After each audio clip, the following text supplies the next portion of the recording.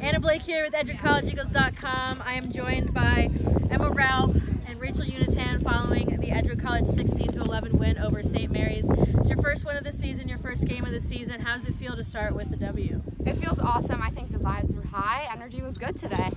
Yeah, this is definitely a change in the program. It feels good, for sure. Emma, you tied your career best and program record 10 goals.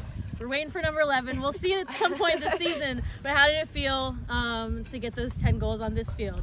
Honestly, it felt super good. I owe all thanks to my teammates. I feel like they found me in transition a lot, so thanks to them.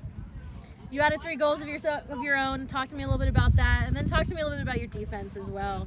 I think that was pretty big for you guys today. Yeah, we're trying a new defense, and it worked super well. Our kids communicate really well and know where the ball is.